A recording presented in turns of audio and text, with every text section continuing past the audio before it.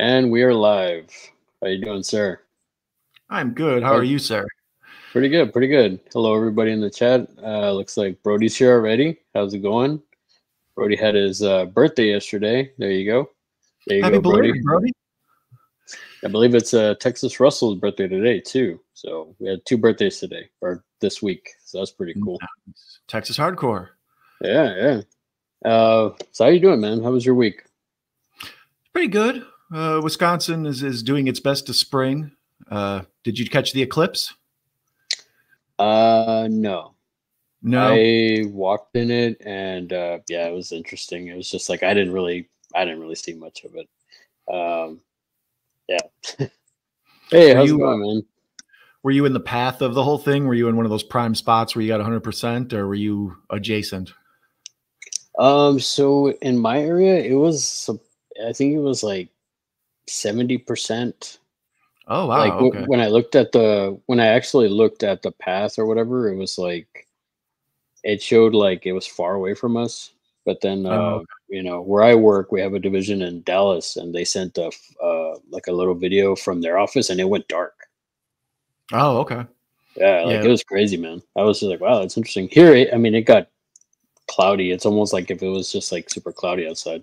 I mean, it was cloudy, but I mean, during the time that I was out and about running errands, it wasn't anything big. Well, I kept thinking of hey, Jeff's here, and welcome Wilkie also. I kept thinking of Night of the Comet, of course. You know, everybody was freaking out, and the after effects. I kept waiting for people to turn into dust. Bird Box, I believe, was an eclipse movie. I was trying to think of my favorite like eclipse movies. They're all horror. They're all based on horror.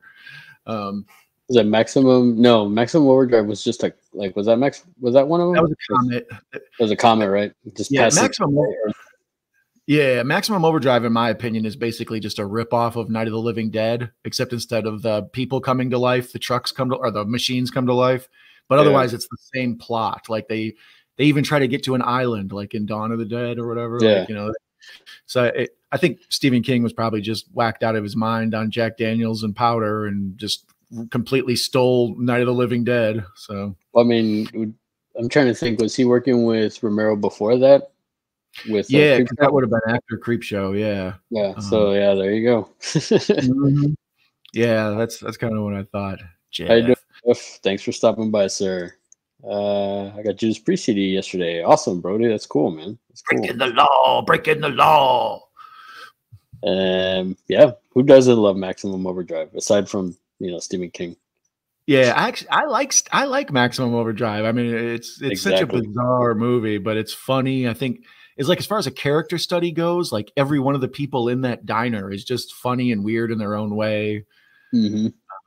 You know, the hitchhiker girl, the Pat Hingle is the boss, just all of them. They're all memorable characters. What's her name? Even the waitress who goes like nuts and she starts yelling, "We made you! We made you!"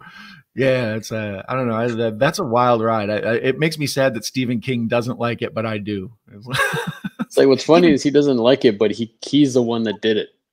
Yeah, he wrote and directed it. Yeah. But he said, he openly admits that was when he was heavily into substance abuse. And he's like, I barely remember even being on set. So, yep. AC/DC, man. Yep. For sure.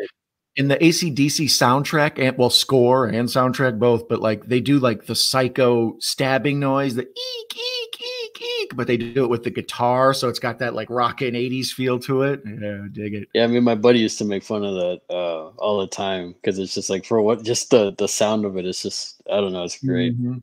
It's a great movie. I mean, it's, it's schlocky, but it's pretty good, man. I still enjoy it. When the guy gets killed by the pop machine, and the what is it, the cash machine calls him an asshole, or this machine just called me an asshole.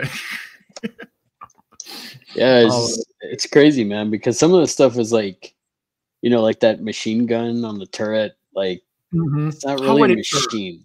That's like, what I mean? Like, how is that gonna work? How are you gonna get killed by a lawnmower unless you take a nap on the ground? Yeah, exactly. So like, how can you not outrun it? You know what I mean? Yeah. Mm-hmm. And Feels but like isn't junk that the or one? something. It's got the evil ice cream truck, so you hear the ding ding ding driving around. I think that's kind of like inspiration for Twisted Metal. Yeah, At maybe. least that's Maybe. what I accuse them of. Yeah, you can't go wrong with them. Professor's here. How's it going, sir? Thank you for That's my stopping guy. by. Professor's the man. Oh yeah, man. Yeah, I don't know, man. It's funny. I was thinking like, I was thinking to myself, you know, like, well, Professor, he had posted something about like there was like no Coke anywhere in Mexico, like or in his area, like there's no Yeah, yeah. Coca Cola. Mhm. And so my thought was like, man, I guess over there they, everybody hoards the Coca Cola, whereas here, at least we're in my area, they hoard the toilet paper and the bottled water. Yeah. It's like priorities, man. They gotta have that Coca Cola. You know what I'm saying? Did you have the stockpile discussion with anybody regarding the eclipse? Like I had a few people ask, like, "Hey, did you stock up on water and stuff?" And I'm like, "Not really sweating it, bro. I live I've lived through Hail Bop, Y2K, 2012. Like I've lived through the end of the earth many times. So yeah, I'm at this point I'm jaded. the, Yeah, the it's real the real zombie apocalypse would be 3 days in before I realized it was actually going on. you're gonna walk outside and be like, "What's going on?" Yeah, It's a little exactly. more. What? It's a little more quiet outside. Mm-hmm. Hey, Russell, how's it going? Hey, Russell, that's my man. How you going, sir? How's it going? Four Horseman brother. Oh L no, you're man. the man, Professor. Yes, You're sir. L You man. are You are L man. L him. L him. Exactly. Everybody's saying hi to Russell. Brody, see other Russell, Texas hardcore Russell. Yeah, That's his what's birthday. Texas HXCX 1965 9? I don't remember what number it is. Seriously But thought Russell, this clips would be one, but to activate superpowers, alas, yeah, that would have been nice. Wake up and I could fly. That'd be great. I did kind of have the idea that if I wake up with laser vision or something, I'm going to go take care of some people I'm frustrated with. Mm-hmm. You've seen Brightburn, right? So it'll be like that. It'll be a Yeah, Brightburn situation. it's a real Brightburn sitch up in here. Yeah. Which unfortunately, I guess that's the. Did you hear that they canceled the second one? I didn't even know they were making a second one. Yeah, they had been saying for a while, and then they finally, I think it was like last year, they said that they were gonna. It was in development, and then I think this past week, James Gunn said no, it's canceled now. But I guess he doesn't Oh, want to ruin or tarnish his DC, whatever. Because essentially, it's like evil Batman, or evil Superman, if you really think about it. yeah. Well, he's probably going to be so busy crafting that whole DC universe, he won't have time to do extra stuff, I would imagine. Yeah, I guess so. I guess so, man. Did you see anything new this week? Yeah, I took your advice and watched When Evil Lurks. I enjoyed it a lot. You called it as a fantastic film. In general, I don't watch a lot of non-domestic cinema. I don't know how to. To me, it's called foreign film, but if you live in another country, it's not foreign film.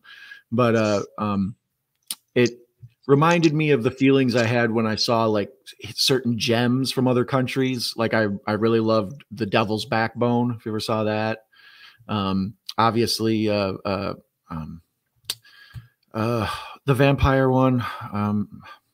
What's it called? With the little kid, and they remade it in America. Why am I drawing a blank? Oh, let the right one in. Let the Right One In. Thank you. I was confusing it with the American version. I was getting my words wrong. Yeah, Let the Right One In was an amazing one. That was one I have to kind of be in the mood to read a movie. Like in general, I'd rather not watch a film with captions because it distracts from the visuals of the cinematographer and everything. So, but as I was telling you, I watched When Evil Lurks, and then immediately right after, I just hit replay on it and had it back on and was just kind of like looking over at it while it was going on again. It was an amazingly well made movie. Yeah, it's definitely good, man. Yeah, I It definitely. I talked about this before with some other films, The Quiet Place in particular. There's like a diet zombie movie they make where like it's basically the same kind of plot as a zombie movie, except they just don't have any zombies in it. And that's what this reminded me of, like the demonic possessions jumping from person to person. And then, you know, I turn and look at you and you're fine. And then I go and do something. I look back and your eyes are screwy. Like, oh no. So there's that like spreading plague kind of vibe to it, but it's demons instead of zombies. So it's actually almost like Exorcist like. It's very creepy and weird. And the whole thing with the beginning with the like heavier dude, but he isn't actually heavy, he's just infected and swelled up with his own fluid. Like, yeah, that was a wild, gross. It did a good job of balancing like a family melodrama, like learning about him and his son with a, you know, developmental disorder and all this stuff. But then on the other hand, there's just this evil violence, gross blood. Like, yeah, it really, it tugged at the heartstrings while being uncomfortable. It was really good. Yeah, it was like I said, I don't know if I had told you about this before, but for me, it was like this movie did something that I hadn't seen in a possession movie before. So like the way that the town kind of, I don't want to really give too much away, but the way the town kind of, yeah, I mean the town, it's like almost like the town knows about it. Like it's happened before. Because I mean, so many people are like, "Well, these are the rules." You know, they're kind of telling we shouldn't do this because of X, Y, Z. And yeah, don't move a body and all that. Yeah, when somebody's possessed, don't move them. Like, yeah, all yeah. that. And oh, man, it was just like it was so good, man. That's why it was my number one, you know, horror film last year. It was just it was unexpected for sure. Like, yeah, they took it to somewhere that I didn't know. I didn't think they were going to take it to certain places when I saw it. Yeah, so, I won't spoil too much, but there's a part at the end where a woman is trying to like, you know, take care of demonic stuff, and there are demons inside children, and they're lying to her, and they keep saying like, if you just do this, it'll be fine. And then she's like, don't listen to them, they're liars. Like just that whole feeling of, yeah, it's just the not being able to trust people and the long road trip aspect of it, and you know the many characters you meet along the way. It's pretty damn wild. I recommend it for sure. It's currently on Shudder. It was a brutal one, and it, again, shot beautifully. It was a good movie. I still, man, it's still like it hits you, man, in certain points, and it was really good. Well, Saw a funny two of the cat. people. Go ahead. The Uninvited. You've seen The Uninvited. There's two people I always trust their opinions on. When you and Joe Bob Briggs, and both of them said, "Go see When Evil Lurks." So yeah, I'm anxious to. I was on it right away. Between you and Joe Bob, I was like, that's my Siskel and Ebert. 2 thumbs up right there. I'm on it. Well, if you think about it, I'm like batting. I'm like 50-50 because you know I kept you know singing the praises of Thanksgiving and. Well, Thanksgiving was a different story because everyone, like even acquaintances, would ask me, like, "Have you seen Thanksgiving yet?" And I'm like, "No," and they would just tell me. And I that's why I said I felt like I was set up to fail on that one. But even then, I gave it a low 7 out of 10. So that's I was pleased. Obviously, it was better than the average. But I was expecting more true horror, like in When Evil Lurks. But it was slightly more campy. Thanksgiving was, you know, some of the kills were sort of ridiculous and all that. But yeah, I'm for sure going to watch it again around Thanksgiving time. Maybe you and I'll get together and have a watch along of it. We'll discuss the aspects of it. Yeah, for sure. Regarding When Evil Lurks, before we close the chapter on that, the film ends in a way where it basically ends, but it also feels like there could be another chapter to this story. So do you think Where Evil Lurks and, you know, What Evil Lurks, and you can go through all the dubs, you know? I don't know, man, because Evil Lurks. wherever evil lurks. Keep up that thing, because the first one it was like When Evil Lurks, and I was like, yeah, you could, because I kept calling it Where Evil Lurks. I was getting confused, and then I was like, I had to verify it was when, and then I thought about it. I was like, oh, there's a whole, all the 5 W's are there. The who, what, when, where, why, and all that, you know. Yeah, I mean, I don't know. I mean, because everybody's singing the praises of his first film, Terrified, and he hasn't done a sequel to that. He did this, like this is his follow up. That one's on Shudder. That one's on Shudder also. It's got a really like creepy scene. So that one you got to check out too. It's nuts. Why don't we wrap up here? Got to check out the previous. Oh, and the Terrified. It's a freaky deep. Okay, there you go. See, Professor knows. Regarding Russell's question about the Uninvited, I have seen the Uninvited, and our friend Larry, didn't you watch that with Matt Pugwall? I did. We saw it on his channel. That was a fun one, man. Clu Gulager, George Kennedy. I mean, well, it made me laugh though, because I think that was the first time you guys collaborated, right? So he made sure to watch a movie that had an evil cat in it for the horror cat dad. Yeah, that was the first that we did, just him and I, because I think we did the Nosferatu stream, the charity one. Oh, okay. And then we did Uninvited, and oh man, it's so good. Like, it was, and that's available so bad, but on so good. Channel? That's available. Pugwall 360. You can go watch it. You can go watch it on Pugwall's channel, and I believe the movie is still on Tubi, if I'm not mistaken. So you can watch it simultaneously. Like, an actual true commentary. Yeah, exactly. Let's see. Terrified it's crazy, man. English dub version. Oh, okay. I didn't know that. Yeah, actually, I've been a proponent. I know most people hate dubs because the voices don't line up and it's annoying and stuff. But I find that basically Crouching Tiger, Hidden Dragon was the first one I saw. And since then, most dubs from films are better. I don't know if it's they just do ADR better or if they just find better. But I find most movies in the last like 15, 25 years to be the dubs are more acceptable. Like Kung Fu movies all suck. We all know that. But I actually the English version of Let the Right One In is pretty darn good. I'll have to check it out. I've only seen the dub version on. I actually only recently saw that film last year on. It was on Hulu, of all places. Oh, okay. But it was the subtitle version. Yeah. Yeah, Terrified English. Oh wow, I didn't know it had the English version of that one too. Russell's the YouTube master. If you're looking for a movie you can't find, he knows about it if it's on YouTube. So yeah, man, I'll have to check that one out for sure. Don't feel bad. Everyone loves a new Dune. I can't get into it. So different. I think Professor went through the same arc that we all did, where when you first see Denis Villeneuve and you're like, oh, he must be like a Spanish director or something, a Latin director. And then later on, you're like, no, it's Denis Villeneuve. And you're like, oh, okay, never mind. A totally different vibe. That's my theory. I don't know, man. Sicario's good. His other movies are really. I don't know, man. The Arrival.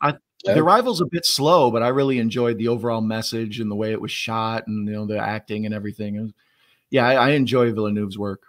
Mm-hmm. Evil Lurks Again. Evil Lurks Resurrect. Evil Lurks in Space. Yes. See this. I think there's another trailer coming. I think we got some more trailers. Evil Lurks Electric Boogaloo. Well, just like you've seen when Evil Lurks, and then like you've seen Evil Lurks Again. Like, don't even do trailers for that one. Just do cut right to space, like as if like there's a missing trilogy before that. You know what I mean? Don't hate films. Just take them. Yeah, just take them for what they are, man. I mean, unless it's Last Jedi or Double Dragon. Yeah, I was gonna say you can't convince me otherwise on The Last Jedi. I will give the finger to it every time I see it. You just reminded me. I'm still waiting after. Yeah, Matete Kills in Space. In space. Yeah, I know. We need that back. Treo in the spacesuit is needed. He's like, come on, Robert Rodriguez. What are you doing recently? Nothing. Let's get it. Yeah. And Predators 2. Yeah, exactly. And give me another something in the Mexico trilogy, the Desperado Mariachi trilogy. I want make it a quad trilogy. Yeah, you got to get that ASAP before Dune. Oh yeah. Don't say that, Professor. We just lost somebody else this past week. That's kind of controversial, but Now Danny Trejo and OJ are completely different. Larry. Yeah, no, I'm saying somebody that's controversial. We did lose somebody controversial this week, but yeah, we did. What we were talking about OJ before the stream started. We were going through his filmography, some of the other things he's done. I was recommending to you maybe check out Capricorn 1. So for those of you who are maybe interested in anything besides Naked Gun for that despicable murderer. But yeah, when OJ passed, it was weird feelings. I think the last time I had that feeling was when they got Bin Laden and we saw it on the news. Like, I'm never happy when anyone dies, no matter how awful they are. But when OJ passed, I was kind of like, yeah, happy trails, bro. Peace, whatever. Like, yeah, it wasn't, you know. Meanwhile, like when Peter Falk died, I was like despondent for days. I was like, oh man. Or when Betty White passed, I had to have like a day of just eating ice cream.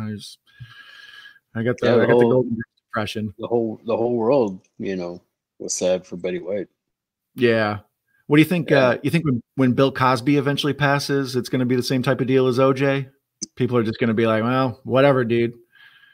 You know, and they're going to be like, you know, eating a pudding pop. Like, yeah, it's, you know. I would like to talk to you, Rudy, Theo, Vanessa. That's my limited fake Bill Cosby. There we go. Oh man, one of my neighbors was telling me that he takes Benadryl to go to sleep at night, and he was taken off the other night. And I was like, "All right, you go Cosby yourself, brother. I'll talk to you later." See, when you first started that, I was thinking, you know, he knew that Bill Cosby did Benadryl. Yeah, like, no, when you started that story, I was just like, he knows Bill Cosby? Is he as sick and demented and twisted as we all believe him to be? Tell us, we must know. No, unfortunately, no. Or fortunately, yes. Yes, Russell Danny Trejo is a great man, great fan. I'm a great fan. I think he's a fan of Danny Trejo. Oh, okay, yeah. I'm reading that wrong. No, yeah, he's great, man. It's got Yoda syntax. Danny Trejo, I'm a great fan. Watch all the Italian films, spaghetti westerns, real crime, giallos with English dubs. It's much easier, I agree. Subtitles distract me to add too much. Yeah, I can see that. That's the thing. I understand, you know, most folks, especially, you know, us doing watch-alongs and things like that, we watch a lot of movies with captions. So I'm not totally averse to them.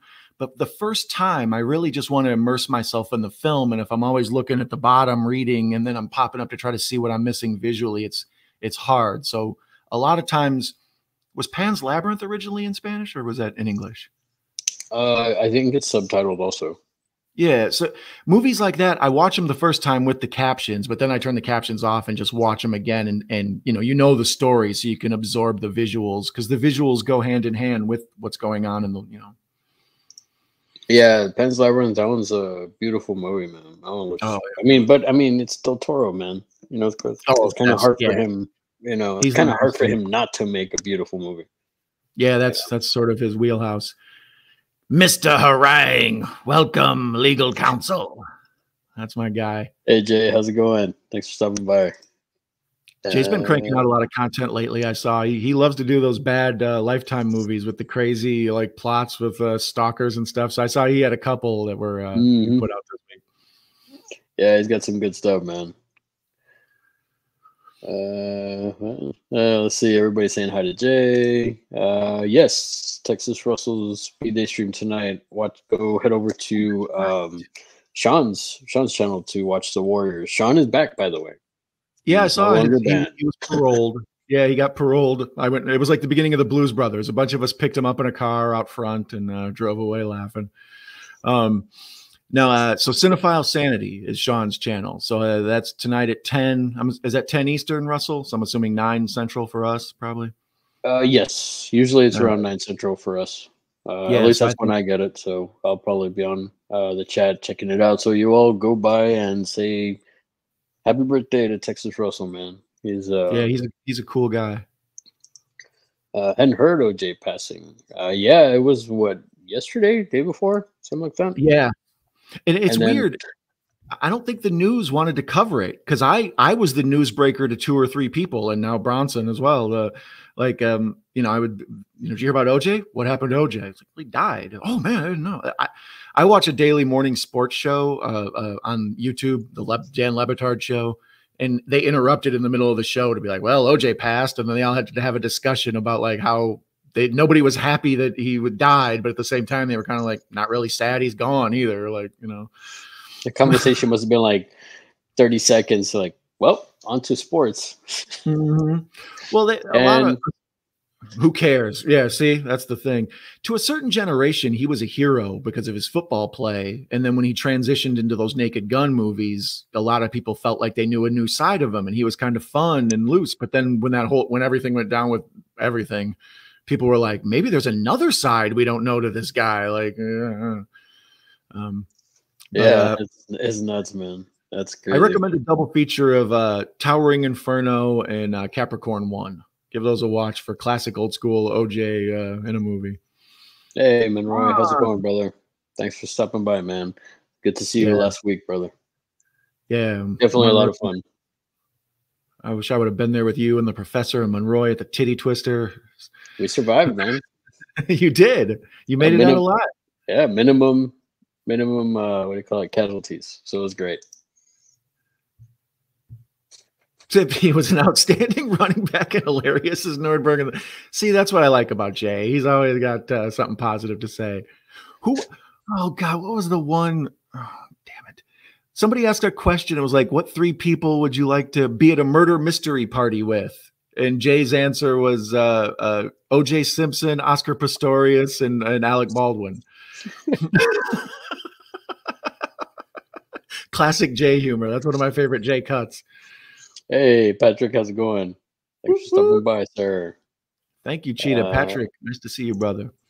I grew up watching tons of martial art movies with horrendous stuff, so I kind of, I mean, I did too. I mean, I used to watch a lot of Godzilla movies when I was younger too, with the bad dubs. So yeah, I always kind of took it, as a, it was fun. I was fine with it, Yeah. The Saturday afternoon kung fu movie, they used to have it in the Chicago area. Like you could anywhere on Saturday afternoons, you could either find some sort of kaiju movie or a kung fu movie, and they all just had the worst dubs. And that's people who couldn't get over the dub kind of annoyed me. Like, oh, how can you even watch this? The voices don't line up with the mouth. It's like there's a giant radioactive dragon on the screen. Shut up. That guy just jumped over a house and kicked another guy. What do you mean? This is awesome.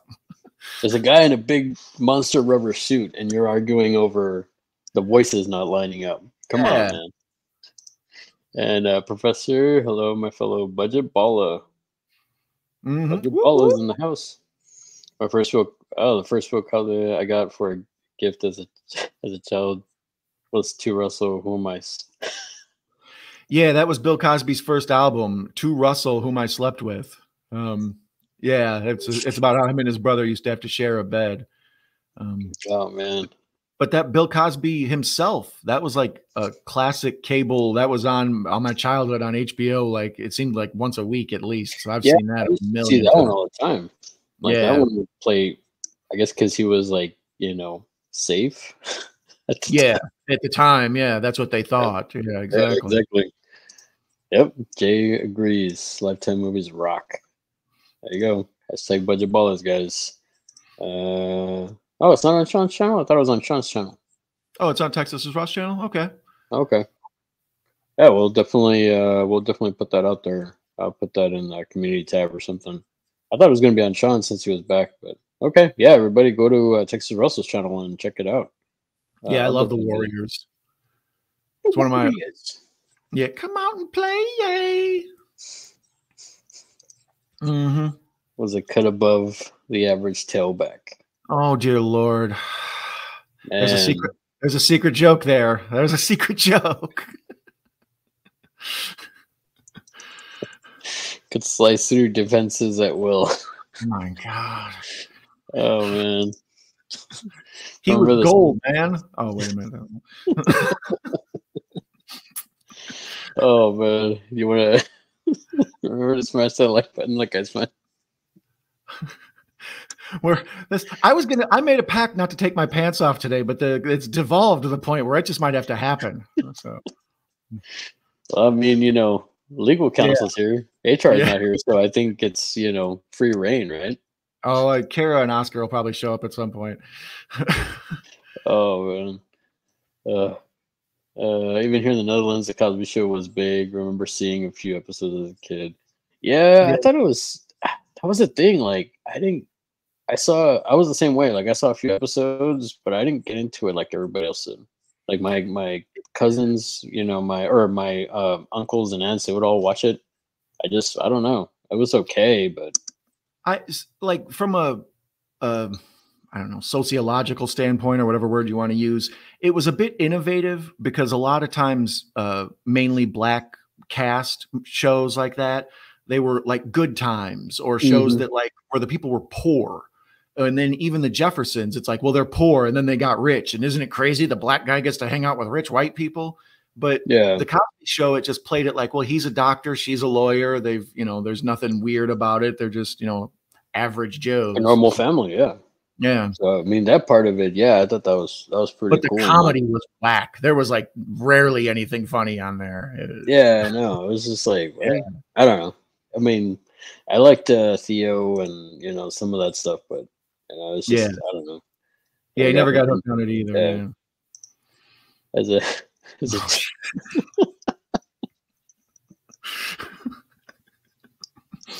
You guys, you oh guys are really man. putting your neck out there today. I mean, we're not saying it. So anybody who's listening back to this, Jay said as a tribute to OJ, slash that like button. Original cut of the Warriors or that director's cut of the Warriors with the comic book panels. I don't think I've seen that one. I saw bits and pieces of it. I prefer the original, but the question is, I'd seen the original like 30 times before I ever saw that one with the comic book panels. So to me, that's the original, the right one. So, Hmm. um, See, like me, I mean, it's almost like it's kind of like Blade Runner. I've only really seen the final cut. So me going back and seeing the theatrical cut now, because back then I did see the theatrical cut when I was a kid, but I barely remember that.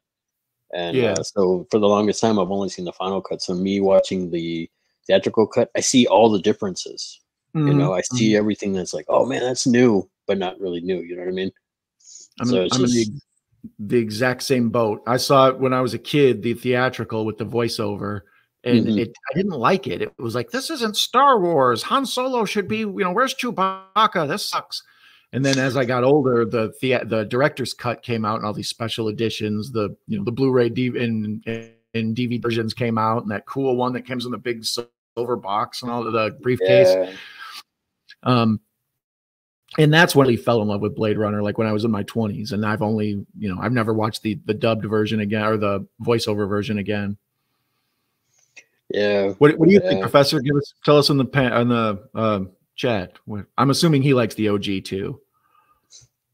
Maybe he doesn't. Yeah. That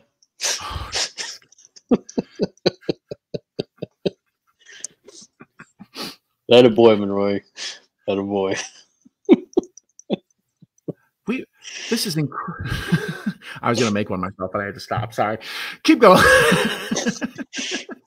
On and off the field. Killed it. Hey Sean, how's it going, brother? How you doing? We were just talking about you, man. So the Warriors is going to be on Texas Hardcore's channel. So yeah, Cinephile Sunday, Sean is here, guys. So how's it going, Sean? Thanks for stopping by, and glad to see that you're not banned anymore, brother. That's awesome. Yeah. Previous guest on the show, what was he? Episode 8? Was that Sean? 8? Yeah, it was 8, I think. Yeah, you were the host of that show, so it would have been 8 or 6. I think 8. Gee. He killed it when he was at USC. He won the Heisman. Are you sure he won it? He didn't do something else to get it? Yeah. Actually, it's a really good, as long as we're trying to keep this movie based, that OJ Made in America, I think it's called, the documentary. That's a very good documentary. They show that, it's probably floating around on Netflix or whatever, but I saw it when it was on ESPN, and it's like a long one, maybe 2-3 parts. I don't know. It took a minute to watch, but that's a very well made documentary. I think it's OJ Made in America. I think it's called. Did you ever see that? that FX show. The the one with Cuba Gooding Jr. Yeah. and Did you John ever see that one? Travolta. Yeah, Sarah Paulson plays what's her name? Marsha Clark. I never saw it, so I've been wanting to check it out. That one, I've heard a lot of good stuff about it though. I heard that Cuba Gooding was really good. It's super made for TV type schlock. Like I bet Jay has probably done a review of it. It's interesting to see. You know what I mean? It does a good job breaking down the story for people who aren't familiar. You know, you and I had to live through it and see it on the news every day and wait for the verdict and all that. But folks who weren't familiar with it, that's probably a good Cliff Notes version of it all. Yeah, it's interesting because like it was everywhere. Like even Seinfeld made fun of it. Like, I mean, it was everywhere. You couldn't turn your head without, you know, seeing that or seeing some sort of reference or something to it. Jeff says Fresh Prince of Bel-Air was more my jam, to be fair. Yeah, I liked Fresh Prince. I like Fresh Prince. I mean, that whole like, was it Fresh Prince and like was it Blossom? Was right after. I'm trying to remember. There was like a lineup that they did of like film or shows, and then like I think even like Fresh Prince did a crossover with Blossom at one point. I wouldn't be surprised. I barely remember Blossom. I remember that was Joey Lawrence's big break. Whoa! And then he made an album. So you can be ditzy and make an album. You know, Talking Warriors, our notification ringtone. Warriors come out and play. Yeah, that's a cool ringtone. I can only imagine, like, you know, just like out of nowhere, like, oh. We were discussing people who would have been a good Freddy on last episode, I think, or recasting Freddy. That guy, what's his name? The guy that does the bottles. He would have been a good Freddy. He had a creepy, weird vibe to him. I can't remember his name. OG Cut of the Warriors, by the way. Yeah, our friends have class. We know that. They have good taste.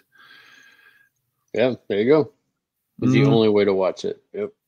There you go, guys. Sean said so. And Jeff. And we agree. Did you know George Jefferson? You know how? That I don't know.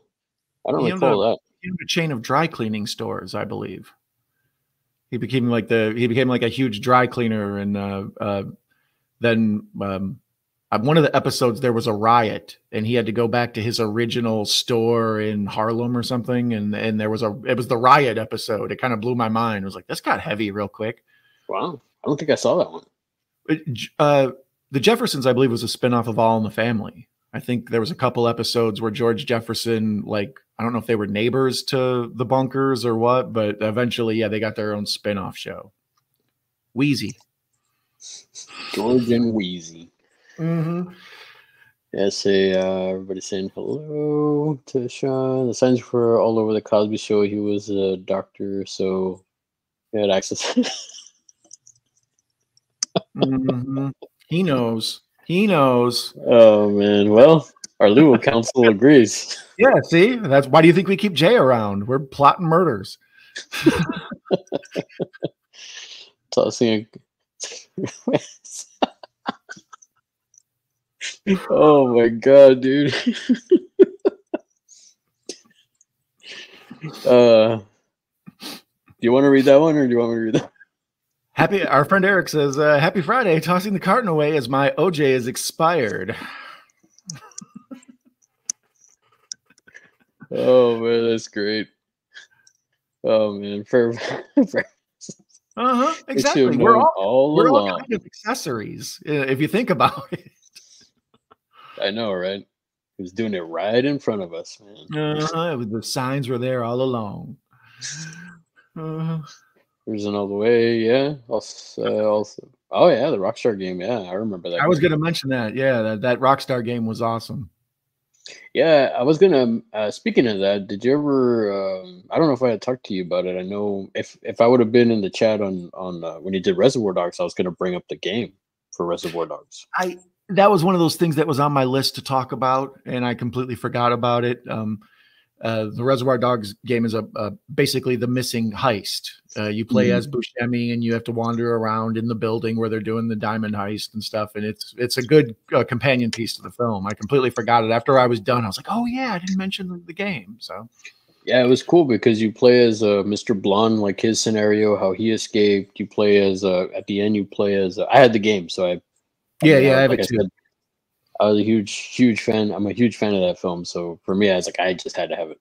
And then the way it ends is you play as Mr. Blue, and then like I think if you pass it a certain way, like there's two different endings. One is like Buscemi gets away, and the other one is you actually he gets killed by the cops and stuff like that.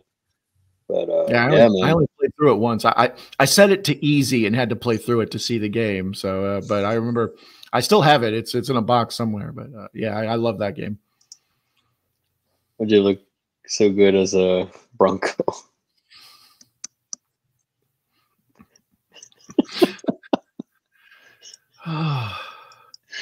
See, that one was hidden because I was thinking like, yeah, he was a Bronco. He's in a Broncos uniform. What was that? You guys are making it hot in here. I hear the AC calling. No, never mind. Oh man.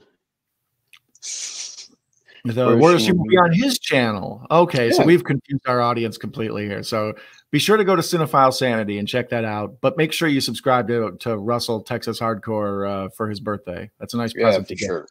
Very affordable. Speaking of people subscribing to folks, last week we had mentioned that our friend Dave, who had passed away, Savage Zombie Reviews, the goal of the community was to get Dave's channel to 1,000 subscribers, as that was something he was looking forward to. And I just saw yesterday that they hit 1,000. So thank you to anybody who subscribed to him. Thank you to anybody who shared out, letting people know about it. That was a very nice thing for people to do. I appreciate y'all. Yeah, definitely, guys. Thank y'all very much for, whether you pushed it or you had already been subscribed to him or still subscribed to him. I mean, each and every one of you, thanks so much. That's a great. I saw the post and I was like, man, that's cool, man, that he got there. That's really awesome. Especially in a relatively short time, it's hard to get people to get on board with something that weird. But yeah, that made me happy that that situation was strange, and especially if you weren't close to Dave, just doing something out of the kindness of your heart like that. But so thanks to anybody who did that. Yeah, I haven't seen that one. I think you said the one. Yeah, I believe it's from the creators of American Horror Story. Maybe they did like a couple of them. They did the OJ one, and then they did one about the guy that owned the Clippers, Donald Sterling, I think his name is. And that one, Lawrence Fishburne played Doc Rivers and stuff. Like, yeah, they're basically, wow. I think later on they even made like an American Crime Story instead of American Horror Story. Like, I think there's the same type of deal that's floating around. Yeah. Oh, cut it out. Oh, wait a minute. That's not helping.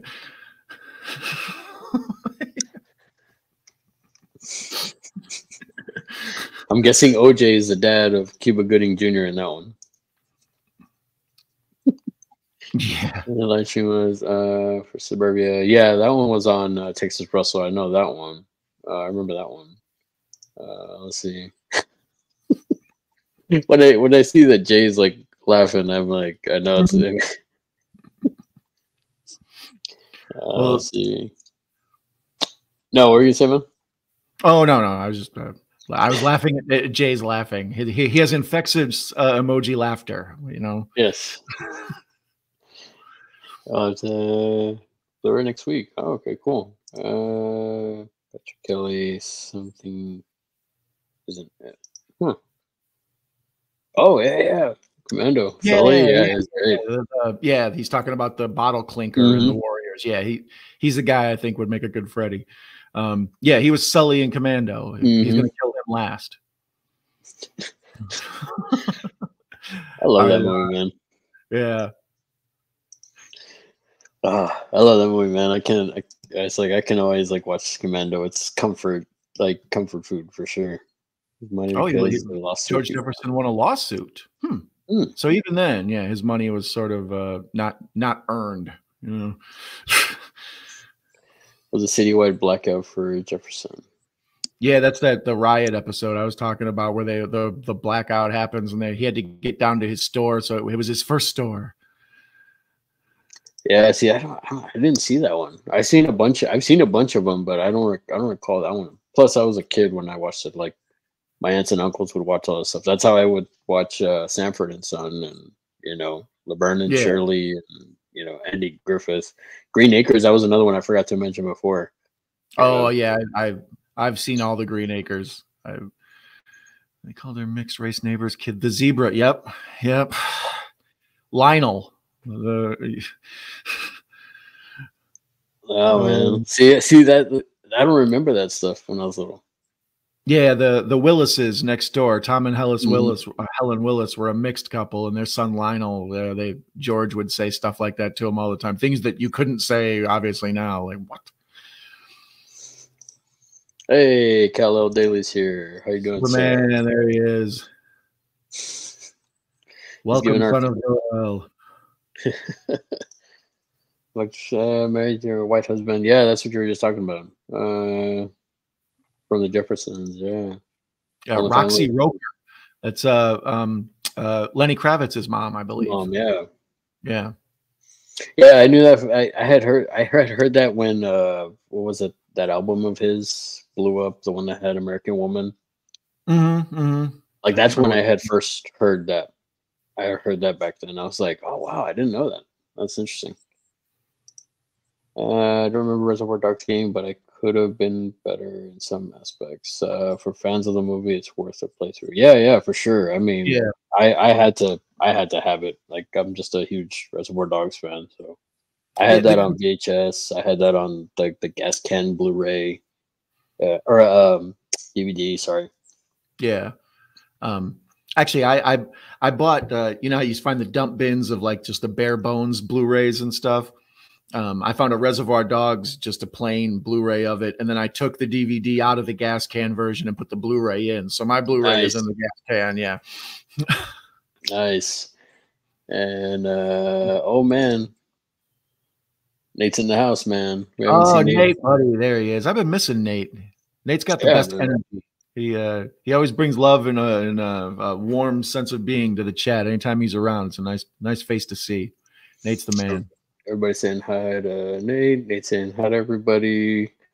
Yeah, everybody loves was from the Warriors. Yeah, T-Bird. Yeah, Sully. Yeah, he was good in the Crow, man. He was awesome. Like as sleazy as he was and everything, I didn't want to mess with him. He was like nuts. Yeah, we agree, Jay. That's everybody who contributed to that or is remaining subscribing to the man and everything. We appreciate it. That's a good thing. Definitely, man. It's been a long time. Yeah, Nate. It has been a while, man. I'm glad to see you, brother. Congrats on that.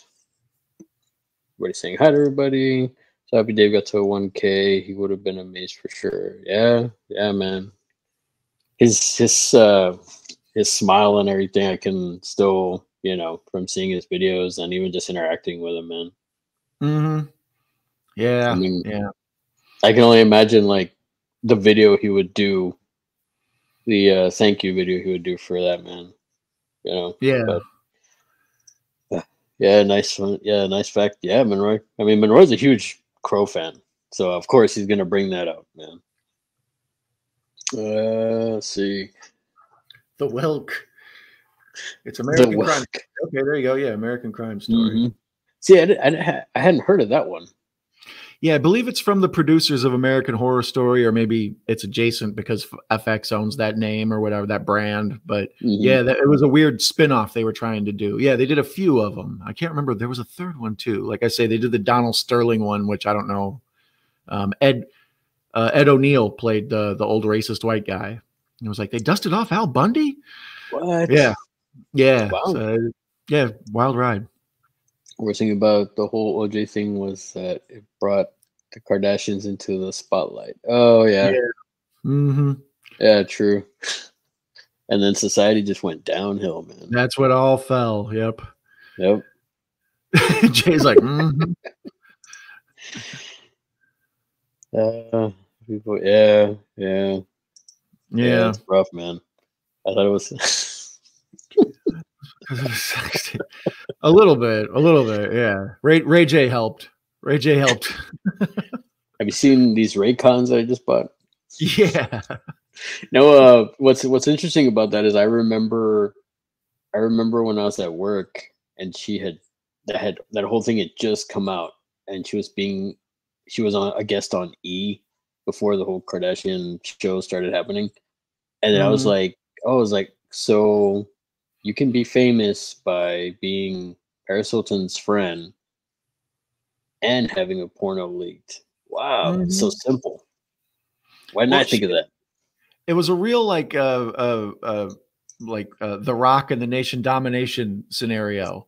Like Paris Hilton had like a kind of a brat pack or rat pack that hung out with her, with Kim Kardashian and Tara. What's her name? Tara Reid, was that her name? Bunny Lebowski. Yeah. Yeah, and they used to all hang out and get drunk and go out and party and stuff. And then at some point, Kim Kardashian surpassed Paris Hilton. She had to go to the back of the line, and then there was the new leader of the pack. And then, a few dashes later and all these ex-husbands later, and here we are. Yeah. Pour a little out for Chris, what's his name? That basketball player she married. Yeah. You don't remember him? Man.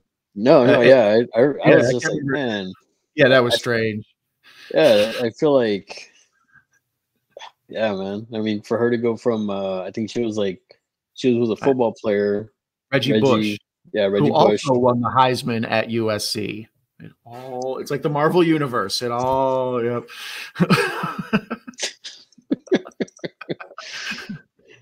Yeah, Fat Man Dave, not OJ.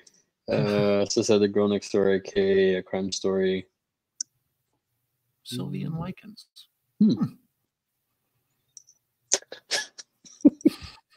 Our legal counsel had to clarify to the folks. Yeah. Rewatching. Yeah. San Francisco and All in the Family were based. Yeah, I think I heard you say that once before. At least the Sanford and Son one. I remember Russell saying that on a previous stream, that it's based off of a Brit comedy. You can buy. Okay, I had to read it to myself. Yeah, exactly. Don't say it out loud. Read it first, just to make sure. Oh man, feel a little. And with that, our HR is here. All right, welcome, Kara and Oscar. Pants on, everyone. Pants on. Ryan Johnson did a few. He did the the Betty Davis Joan Crawford one. Like they were, rivals and all that. Let's see. Al Bundy. His birthday's today? I don't know that. I didn't know that. Interesting. We just brought him up. Wow. Community should do a video. I think JT already did a tribute. Somewhat of a tribute recently. A lot of folks put out nice things. Like we shouted out the professors before. That was a very touching. Our friend Karen from oh goodness. She used to be Ocean Chicks and More, but what is she called now? Someone put in the chat Karen's new name. I'll forget it. But she did a really nice one, a 20-minute one the other day. So yeah, a lot of folks out there, kind of healing in their own ways and giving a shout out to a guy who deserved the love. So for sure. Yeah, we're trying to get past it, Kara. Hang in there. We still got the Maxine trailer and the Joker 2 trailer coming, so just bear with us. Yeah, everybody kind of keeps roping us back into the whole OJ thing. So yeah, we're gonna get rolling from there. And the Warriors, the Punks, roller skaters, also Wanderers is one of the interesting.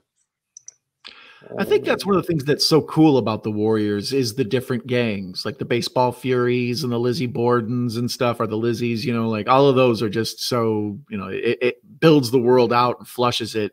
And if you're familiar, I'm not, but I learned this later. If you're familiar with the New York train system and the subway lines and stuff, you can track where they move within the actual train system. So you understand, okay, they're at Coney Island, they have to get to, and you can follow the stops and the actual exits along. They're all, to real life. They're not made up for the story. Nice. So if you're a New York person, be sure to let us know if that's true. The horror pole sex cat dad coming to Netflix soon.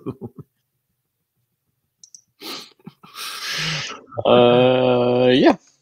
So with that, well, speaking of pole sex, did you see the trailer for Maxine? There we go. Hi. Yes, I did. I got you. I'm your Kato Kalin. Damn it. Oh man. You're my what was the lawyer's name? Johnny Cochran, Robert Kardashian, F. Lee Bailey. F. Lee Bailey. Why do I know his entire staff? This sucks. Like you said, it was everywhere, man. It was everywhere. Well, you are the horror cat dad, so you are a bit of a Furman. Never mind. Keep going. I was gonna bring up that Chappelle skit, man, when you said that. Fear, Furman, German Furman. Well, yeah, I did see the trailer for Maxine. Yeah, I liked it a lot. It intrigued me. For those of you who haven't seen it, there's the third in the trilogy of X, and then Pearl, and now this one is Maxine, but it's 3 X's in the middle. Like she's still following her kind of porn star lifestyle or whatever, but they do it very 80s. I thought, like I mentioned to you, I thought it was a lot like Grand Theft Auto Vice City. Like it was very, a lot of neon, a lot of 80s tracks, a lot of cool outfits, but they're going to tie it in with the Night Stalker murders, which that's interesting. The historical fiction aspect of it kind of throws me off, but I kind of dig it also. Well, I'm wondering if they're going to do like what Tarantino does, where it's like, like that, where they did with Once Upon a Time in Hollywood. She gets captured by the Night Stalker and then escapes or kills him or something. Yeah, like I'm kind of curious, like if they're gonna do that. I hope they don't. I hope they kind of leave that looming as a, just to have that added tension. Oh, what if this happens, or what if she gets caught by this? What if she's one of the people that gets? That's the person who stops her reign of terror. You know what I mean? Like I don't know. I hope they don't do that. I think it'll kind of like cheapen the ending. Or she's the one that kills the Night Stalker. Yeah, something like that. I think it would be it would be a letdown.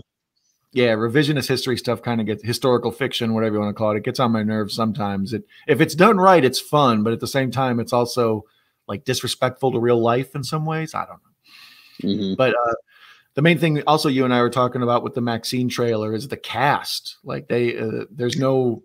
The X, the first one, really didn't have many famous people in it. It was what's her name? Mia Goth.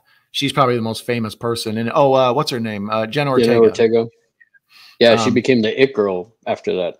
Yeah. And then I think Kid Cudi, is that his name? How do you say his name? Is he in there? Yeah, he's playing one of the actors. Oh, okay. I didn't know that was Kid Cudi. I was unaware. I didn't know that either till later, and then somebody said it, and I was like, "Oh, that's right," because I saw that Bill and Ted movie, the third one. Oh, the third one. Yeah, what was it called? Bill and Ted's Face of Music. I was gonna say World Tour or whatever, but yeah, that one was bad. Yeah, but the Maxine has Giancarlo Esposito, Kevin Bacon, a bunch of faces I recognized in there. It looked a little more high budget, high class than the first one or the first two. I mean, do you think that's gonna like that kind of cheapens or kind of takes away the indie feel to it? Yeah, I don't know. I mean, when I saw Giancarlo Esposito in particular, I kind of sat up in my seat like, ooh, because he's always one that's, whenever he turns up, I'm usually happy to see him. And Kevin Bacon's at a stage where, because he lost all that money in the Bernie Madoff scam, like him and his wife were broke, and they basically just have to like make a ton of movies to try to get their retirement money back. So, you know, Kevin Bacon will turn up in damn near anything. He'll come to your birthday party if you pay him enough. Yeah, it's like Nick Cage for the longest time. Like he was kind of broke, right? Yeah, he had filed for bankruptcy because he owned like 7 castles. he owned just sell one. Yeah, exactly. I don't know. I think Johnny Depp is kind of in that position a little bit too. I think he had like money trouble because he was just spending like a crazy person. He would see a house he liked and buy it and stuff. Well, I think it's also because of like the whole his trial and stuff too. I think that kind of depleted a lot of his stuff. And then, but yeah, no, going back to Maxine, like I think when I saw Carlos Esposito, I was like, oh man, cool. I know he's gonna bring a solid, you know, he's gonna definitely bring a solid character. And then when I saw Kevin Bacon, I was like, oh man, he's playing like some, you know, sleazy private detective. That's pretty cool. No, I mean, well, you know, he was in what do you call it, Wild Things, and he played, you know, a similar character. And Giancarlo reminded me of his character in Usual Suspects, because he has the like fedora and the suit and stuff. So as soon as I saw him, I was like, oh, hey, nice. Well, so sick of bleeding sequels. Well, I mean, yeah. I mean, is this one really a sequel though? Would you consider it? Because it's like, I feel like, because I mean, I think it's only a sequel in the one character, right? Because it's not. She's the only one that's coming over. Would you really call that a sequel? I'm not too sure. I mean, I guess it is, because it picks up, you know, the first one, X. Obviously, if you start watching it, you're going to realize, well, one of these people isn't going to die because she's in a new movie. So it kind of ruins it for that effect. But it's interesting to see how, you know, the life she was leading in that movie led her to a path that she had to escape from, you know, her substance abuse and the violence out at the farm and everything. And when she gets away from it, and then she just ends up in a similar type cycle again, you know, like a few years later. I think X takes place in like 81 and Maxine takes place in 85, maybe. I think X supposed to take place late 70s, isn't it? Because it's supposed to be like mirroring Texas Chainsaw. I think I can't remember. It is supposed to mirror Texas Chainsaw, but for some reason I thought it starts off like a big subtitle or a big title card in the beginning, and I thought it said 1981, and it has like the American flag and the letters or whatever. Like I don't know. It looks like the Evel Knievel font. Is Evel Knievel a font? It feels like a font. It should be. Somebody in the chat, let us know. Yeah. Is Evel Knievel a font? Oh, here we go. Oh, Jesus. Be careful. Be careful, Larry. Tread lightly. Tread lightly. It's like now I see anything like with OJ, I'm like reading it before I put it up. And I'm just like, I mean, I'm putting it up because I mean, you know, it's good. This is like great material here. Yeah. Am I the only one who likes Eric more than Pam? I like Pam better. I like young Pam better. Older Pam got to be kind of a pain in the ass. Like she would be like, I'd see her on Fox News talking about how they need to ban porn and stuff. And it's like, aren't you Pamela Anderson? What are you talking about? I think Jenna Jameson is going through that too. Like she's talking about how like porn is bad and stuff. And it's like, you know who you are, right? Like, yeah. You know, I mean, I don't know. I think if I had to, I mean, Pam is more of the bombshell for the longest time. But I think like when you see Erica Liniak in Under Siege, oh man. There's another movie too that she's like, I think it's with Tom Berenger and somebody else. Chasers. Yeah, there you go. Yeah, that was the first time I saw her. And then later on, I saw her in Under Siege. And then I think she was in Baywatch later on. I never really watched much Baywatch. There you go. So we got another one. Got another one for Erica. That's Eric voting for Erica, though. That's cheating. That's Oh, dear Lord. You guys. I love you so much. That's our HR department for you. Yep, that's our HR department. We have the special one. Erica and Baywatch, not so much. Now Erica and Under Siege. Yep, 10 times better than Pam. Yeah, I'm telling you, man. I don't know what it is. Like, I'm sure, like, every copy of the VHS back in the day, that whole scene was just, it's all lines right now. Yeah, it's got the pause lines all through it. Mm-hmm. I remember when it used to be on cable, sometimes you would see it and it's like, oh, Steven Seagal, they've taken over the boat. So the cake scene is coming up. So just hang out for a few minutes. Thank you. Thank you. Yeah, Ellie, she is something else, man. Whenever she gets some, sleepy time on somebody, it's not just me, either me or my wife. She's totally on board for that stuff. I had posted a picture earlier in my community tab about saying I couldn't release a video today because apparently the audio got corrupted. So I need to fix that. So it'll probably come out tomorrow. And I posted also about Brody and Russell's birthday, Texas Russell's birthday. So, and then I included a cat picture, well, that Ellie just sprawled out on me, passed out. So, yeah, you also put a video out this week of some pickups, some vinyls and whatnot, just some basically a loose catch-up session with Larry and some of the cool things he's been picking up lately. Yeah, well, I mean, when I saw my buddy Monroy last weekend, he had given me a birthday gift, and it's like some of that stuff, as I said in the video, was, yeah, man, a lot of cool stuff, And then I had picked up a whole bunch of other stuff, and I was like, you know what? I mean, I can't really, some of this stuff I'm not going to review, so it's just, it's just figured I'd share it with everybody. I mean, I don't really. Cool swag. Yeah, so I figured, just share with everybody what I just recently got. So. Mm-hmm. But yeah, man, it was again, thanks again, Monroy, man. Really, really dig the stuff. The cake scene under Siege, you got Teenage Me. Got him through some rough times. Oh man. Giancarlo Esposito, yeah. Giancarlo? Mm-hmm. No camera. No. No, Carmen Electra, I liked as she hosted an MTV show for a while. She was the I think she replaced Jenny McCarthy as the on Singled Out, maybe? Yeah, it was Singled Out. I was gonna say Blind Date, but no, that's not that one. Same diff, yeah, same thing. But it's same thing, yeah. Yeah, same show. No. I have a whole theory about all of them. She was married to Dennis Rodman for a while too.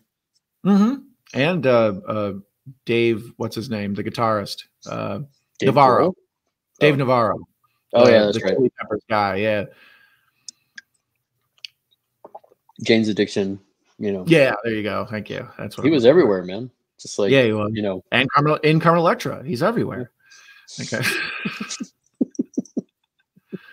Let's just say, thank God my copy of Under Siege was a DVD. Oh, man, that's great. When I feel depressed, I go into a mental palace and replay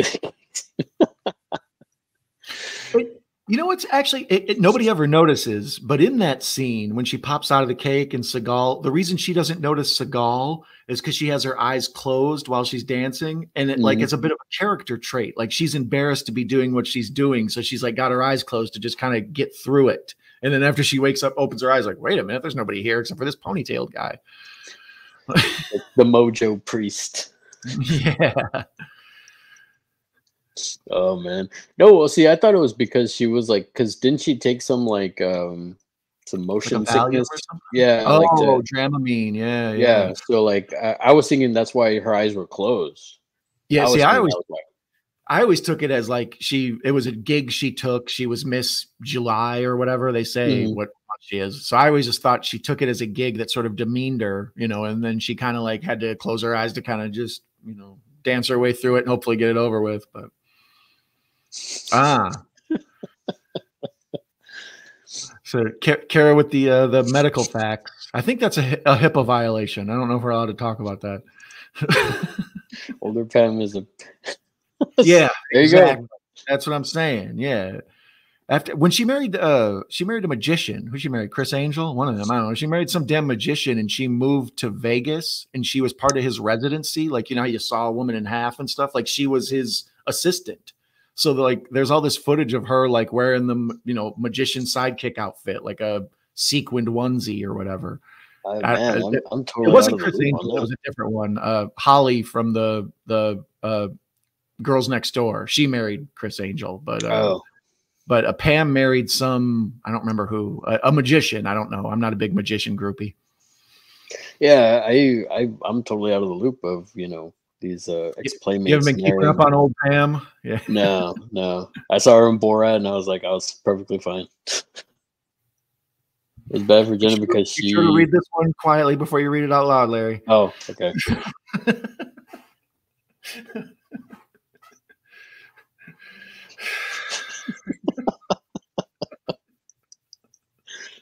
And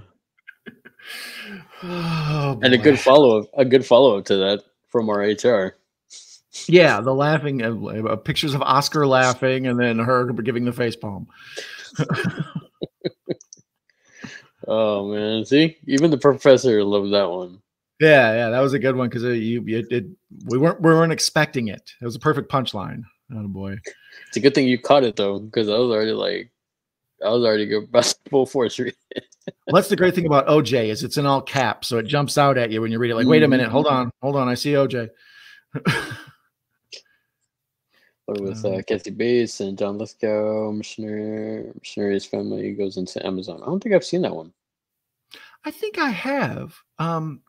Wasn't there one with River Phoenix that was like Mosquito Coast? I think it was like the exact same movie. It was like I think I remember that one. Yeah, like that one. I think I do remember.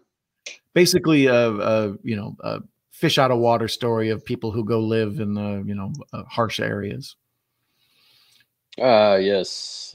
Happy birthday, Russell Brody. All right, there we go. That's two. Death do us part. Oh, actually, it's their birthday. I almost yeah. So that's one on that. Okay, there we go. Gary, you mean Texas Russell? Yeah, well, you too, Russell. You're the man, at least dude. not a rise up there. Yeah, see, that's what I mean about Bronze. That's what I'm saying. Not a lot of folks probably gave a lot of thought to that character bit with her eyes being closed because there was so much else going on. Yeah, we were obviously distracted by other stuff.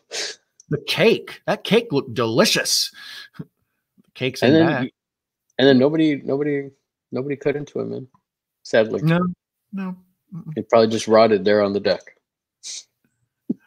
Oh, family, two boys. All right. So yeah, I remember the show. I don't care. I still like we all have our favorites, Kara. I don't blame you. Was wearing a onesie. That's a Pam thing. Oh. Gotcha. Just Google Pamela Anderson and magician. I'm sure you'll see the stuff I saw because that's when I think that was maybe early thousands, mid thousands. She married some unknown a magician who's unknown to me, I should say. I don't know. Mosquito Coast is a great film, man. Yeah, I went through I think everybody did. Oh, he was the Heath Ledger of our era. Like people had so much hope and promise. Like they thought he was going to be basically Leonardo DiCaprio, and he ended up passing away. So he never got to fulfill that, hope. Mr. Dan Horror. How you doing, sir? Thanks for stopping by, good sir. Mr. Dan's the coolest. Seagal's MP5 in that shot was. Oh, he was looking at the gun. Yeah, it was a very impressive gun. Yeah. Everybody's saying hi to Mr. Dan. And it looks like I'm caught up on the chat here. Awesome. I think you are. So, going into our next topic, we did see, we talked about Maxine, and we did see, also, I did see that we're going to talk about the Joker trailer, right? That just came out this week. Joker Fale Adieu, I think it's called. When the word came out that Lady Gaga was going to be Harley Quinn and that there was going to be a lot of musical aspects of it, a lot of folks were turned off. And I was kind of intrigued. I was like, well, that first Joker was such a weird, like Taxi Driver, Fight Club type movie that, the idea of them transitioning into a musical doesn't scare me off. It makes me interested of how they're going to pull it off. Because they've earned up enough trust with me after that first one where I'm willing to give them a chance. I'll check it out. And when I saw the trailer, it was exactly what I thought. It was like, no, they're going to do it artsy and cool, and they're going to turn up the cinematography on it and everything, and some of the shots. Gaga, I thought looked fine. I thought she seeing her as a mental patient and stuff is kind of a believable role for her. She. Well, wasn't she like an addict in Silver Linings Playbook or something? I never saw no? Linings Playbook. I never saw him. Never saw it either. I feel like she was like, wasn't she like a down and out type character in some other movie? I don't know. She did what? When a Star Is Born, maybe? Yeah, she did that one. I never saw that either. No, I remember it's her and Bradley Cooper in that one, I think. No, Silver Lining, that was Jennifer Lawrence, sorry. Okay, yeah. But she was wasn't Bradley Cooper with her in the Yes, in the other one, yeah. Yeah. So right church, wrong pew. Got you. No, but I mean, going back to what you were saying, I think, I was very surprised by it because I was thinking like, I did like the first one. I thought it was pretty good. I don't think I liked it as much as everybody else did. Okay, but I did like it. I thought, Phoenix is an awesome actor. That's one of those where, as we've discussed before, when I have low or no expectations, a movie is real. I have a big zone to maybe get knocked off my feet. But if I have huge expectations, it's easy to be let down. So that Joker movie, I was kind of DC universed out. And that was like most of the DC movies prior to that weren't working. And that was, I heard Scorsese was going to be attached as a producer and other stuff. And I was just like, this sounds wild. Yeah. And when I watched it, I enjoyed it. I was very pleasantly surprised. I thought it was an interesting, it was a very sad movie. And I don't dig movies where they break the old school Hollywood code.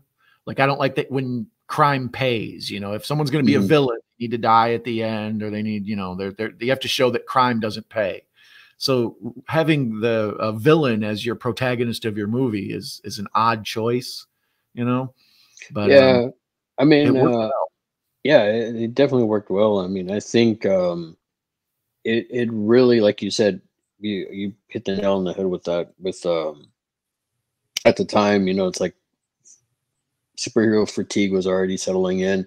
I mean, movies like Logan. That's why, Logan was such a good movie because it kind of was like on a dark, the way it ended up, and knowing like the story of that, all the X-Men were gone, and just, I mean, that one was a dark movie. It was pretty sad. Oh, to watch Professor X struggle with dementia and then what that would do to someone with his powers and stuff, like that's an intriguing bit of storytelling, So, and to see Wolverine or Logan, the all-powerful guy, and he's just, a limo driver laying low trying to finish out his days, protecting the professor, man. I mean, it was, it's rough, man, but it was really, really good. That's still one of my favorites. Illegal immigration subplot, and there's a lot of heavy stuff in there for a superhero movie. So Logan and the Joker, like I say, both has a lot. Joker has a lot of Taxi Driver and Fight Club, like mental wellness stuff in there, which obviously you would need for a Joker movie. Yeah, and then I think this one. See, my thing is, I mean, obviously I don't know. This hasn't come out yet. My only thing is, I feel like they're gonna pull what they did in the first one. So all the over exaggerated parts, it's all in their heads. That's just me. I think I have a feeling that that's what's gonna happen. When we had talked about this before, you had previously mentioned that to me, that you thought maybe the musical stuff, the big, bright, glitzy stuff, would be fantasy in their heads. And I felt like the trailer kind of alluded to that they're living in a real, a tertiary world, but then there's also a fantastical world that's going on within their mental insanity and stuff. And, but I don't know. I've some of the imagery, like there's the shot in the trailer where she draws the red smiley face and then he leans his face into it and turns into the Joker. That was fantastic. Like, that's a really good shot. Like I saw the trailer a couple times, and that was the one shot that kind of gave me wow. a little goosebumpy. I was like, that's pretty cool the way that was shot. And there's that famous drawing of the Joker and Harley Quinn where he's kind of holding her. They almost look like people on a wedding cake. They both have like fancy outfits on. I think he's got a tux, and they're kind of like, looks like they're slow dancing. And there's this scene where they're dancing on top of a hotel, which looks to be like the Arkham Hotel which Yeah. Hotel obviously Arkham you or would think something. that that's in your mind. They're in Arkham Asylum, but they're transforming it into a hotel in their mind because they're freaking Yeah. crazy. So like just some of that stuff really intrigued me. So yeah, I right now it's a thumbs up for me. I'm intrigued. I'm interested to see where they take it. Yeah, I had been avoiding it just because I was like, I think, Yeah. just what I had been hearing and stuff, and I was just like, I don't know if I'm gonna feel it, but no, man, I was actually pleasantly surprised. Better than, like you said before, the Crow remake. Definitely better than that. Yeah, well, the Crow stuff had so much action. They're really trying to push the heavy action, violent action film, and there is an aspect of action in the Crow, but I mean theoretically there's action in Batman and Joker stuff too. So Mhm. I don't know, it's just all how you handle it, present it. Sadly, after getting one pass ago, the Erica character. She got boinked. Professor's bachelor party and didn't end well. That's pretty good, Professor. Fester's bachelor party. You remember that, right? From Yeah, Adam's Family Values. Values. Yeah, when he's marrying Joan Cusack, I think. Yeah. Yeah. Oh man, I still like that second one. That second one's still pretty good. Did a great Joker after the Crow. Really, Sting did a Joker? I didn't know that. Yeah, when he was in TNA for a while, he needed to change the Crow character. I'm assuming either because WWE owned it or the Crow people were going to sue or something. And he became like Joker Sting. So he had like crazy, he looked like Heath Ledger. He put makeup on and looked like a crazy clown. I wasn't really watching them, but I was like, oh, this is what Sting's on now, huh? Interesting. Yeah, I didn't know that. I feel like once WCW was done, I stopped. I think that's when I stopped watching like wrestling. Yeah, I hung out and watched the Invasion angle after they merged the two companies, and that was such a letdown. I kind of tapped out around the whole John Cena, Batista, Randy Orton era. I was like, I wasn't interested as much. Mm-hmm.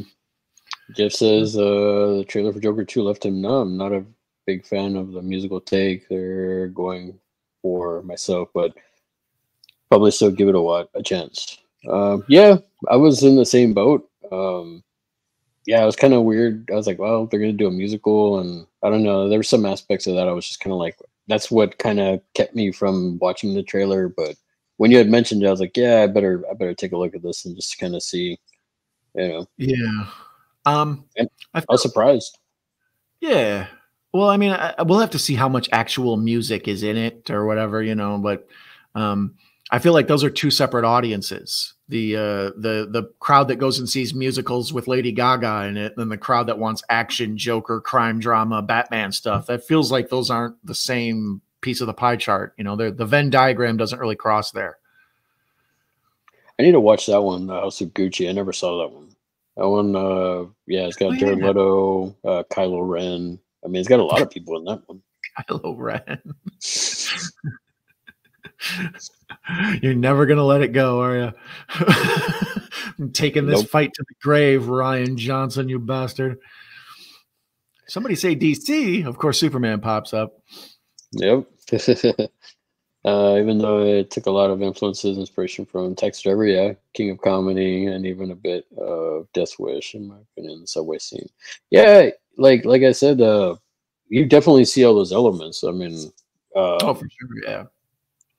It was basically those films like slapped with DC, universe, and Yeah. I even me when I first saw it, I was gonna like, man, I don't know if I'm gonna like this. And then I saw it and I was like, wow, this is pretty good. I didn't know Todd Phillips can do, something serious like this, Just the cinematography, the color correction, all of it in that first one. Like I said, it gave me Fight Club vibes, like a person struggling with their own reality and everything. And, but just the look of the film, like it was very, it was intentionally drab and depressing. Like it was the rooms were supposed to bum you out, the small apartments, the jobs they had. It was all just very like, this is a heavy movie for a superhero flick or a DC flick. Yeah, and I mean, it goes back to for that one. I will say it goes back to what I've said many a times before, that world felt lived in. I Yeah, think oh, for that's what sure. also Yeah. pulled me in for that one. I think that it actually felt lived in. You know, you saw his apartment, you saw like the even his neighbor's apartment that he was like the one that ended up being like she thought he was crazy or whatever at the end. I was like, oh man, that was a bummer for me. You know, Yeah. when it turned out that it was like that wasn't the case, that she was like into him or whatever. I was like, oh man. Mhm. But then But it that goes back to, you know, well, we it built talked on before. Oh, sorry, go ahead. no, go ahead. I just to me it built on, you know, that's his that world, that fantasy world that he was playing in his head, you know. Yeah. Well, that's kind of what I like I said, I don't like the idea that a villain is the protagonist of your movie and I'm supposed to have some sort of empathy for the Joker. But then when you go back to the comic books of the original Joker stuff about like the Red Hood and all these things and like him joining this gang and you know like there's all sorts of comic books about you know the Joker's origin story. And this one when it ended it showed that he inspired a bunch of people to be like what are they called the Guy Fawkes, you know, like Mhm. many Jokers are out there recreating like copycat crimes. So it explains sort of a multiverse of Jokers. It's like, oh, this one Joker inspired lunatics everywhere to copy him. So that's why we get Heath Ledger, Jack Nicholson, you know, whatever. It makes brings everything together. Ties it all together. It's all Hey, no no name Misfit. How you doing, brother? Thanks for stopping by, man. I think this is the first time we see you on here. welcome. No name Misfit does some really cool like shorts with his NECA figures, man. If y'all definitely check his channel out. He's got some funny stuff. But no, man, thanks for stopping by. Thanks for stopping by. Crime doesn't pay. Motto of the day. Right Well, on. well said by our HR rep. Yeah, OJ, we're talking to you. She's done well in Gaga. her roles for sure. Yeah. Yeah, she's another person I've talked about this before with different people in our modern culture who seem to put their toe in a lot of different waters. You know, Hmm. she wanted to be an actor, she wanted to be a singer, she wanted to, you know, be on Broadway or whatever. Like she, you know, she was in the Super Bowl halftime show. You know, I mean, she's lived out her dream, and it's nice to see people, you know, succeed unless they're truly awful. Or their OJ. Yeah. No, once again, looking in your direction of your casket, OJ. Yeah, I did like that last shot of the trailer. Yeah, I still think Yeah. that's you know, and the thing that's gonna bum me out since it's a trailer. What if they don't actually have that in the movie? Oh, well, the first one, right? The first one had, uh, oh no, wait, I'm thinking of the Batman movie where they had the hidden Joker scene at the end with the old boy from Saltburn. The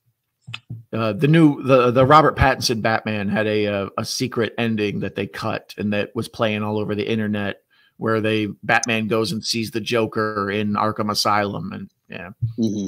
played by what's his name from Saltburn, Barry McCockiner? No, whatever his last name is, I can't think of it. Um, I don't hate Gaga and I don't like her. Take that for what it is. Yeah, I think a lot of people feel like that. She's just sort of there, but I mean, I find her to be, you know, we grew up during Madonna's era, so you know, I find her derivative of Madonna. It's like, yeah, I've seen all this before, but Yeah. you know, See, when she good was for her. first coming out in her music, and I feel like okay, she's just trying to imitate Madonna or Yeah. Cher. Kobe Bryant is to Michael Jordan as Lady Gaga is to Madonna. Yeah, it's just like I've seen all this before. So you have a poker face on Poker your face. feelings about her? I feel like I'm trapped in a bad romance. So now we went from almost getting canceled to bad puns. Awesome. Oh, that's what I'm looking. That's what I like. I'm open to it. Yeah, yeah, some bad romance Karen between Gaga. Karen and Gaga. Yeah, Jeff was there with me.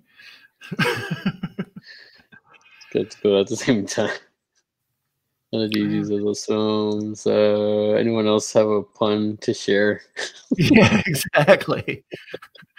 We're all punned out. We got a Pun in bunch of. the house. That's all I've got. I think Hate, I'm good. hate I onions, but hate- like onion rings. yeah. I don't really like. I don't love tomatoes that much, but I love ketchup. Said musical for Joker 2. I said the glove doesn't fit. That's